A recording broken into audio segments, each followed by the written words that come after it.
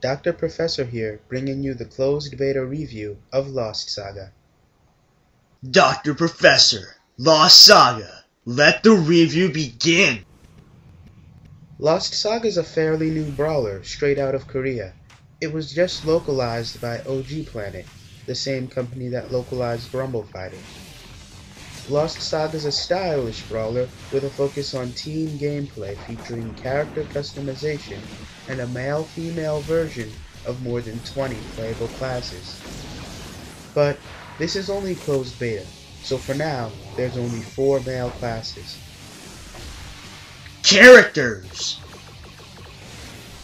Each character in Lost Saga has a unique lineup of 4 skills. They all play how they should.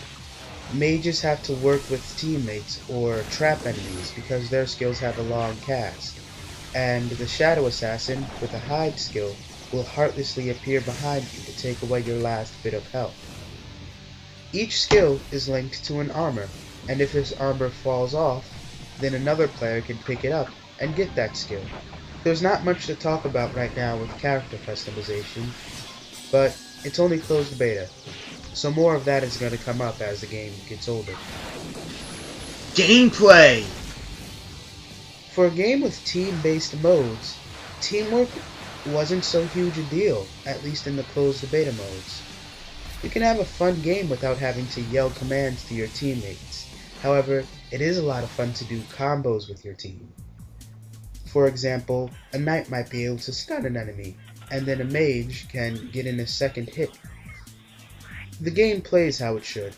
Skills are easy to pull off. Every character has a normal 3-hit combo, and everyone has a guard that can be broken with a skill. It takes a lot to bring someone down, but being the last to walk away is always worth it. The satisfaction of beating someone after a minute or two of fighting is unbelievable.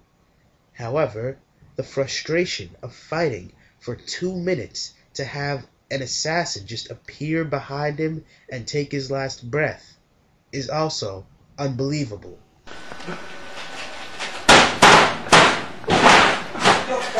Dude, okay. Stop! Stop! No! Why? No! There are only a few maps right now, but from what I've seen, the maps are cool, stylish, and complex. Platforming isn't so huge of a deal, but it is fun to push someone over the edge. Falling off doesn't kill you, but it does a nice chunk of damage before you respawn. Graphics! Let's not forget about the visuals. I love the visuals. The game is smooth and polished, and just plain fun to look at. Everything does look kind of clay-like or rubbery, but it's a style I like. The characters match seamlessly with their vibrant backgrounds, and everything is animated so smoothly. There's not a pixel out of place in this game. I can't wait to fight on some of the more ridiculous and interesting levels.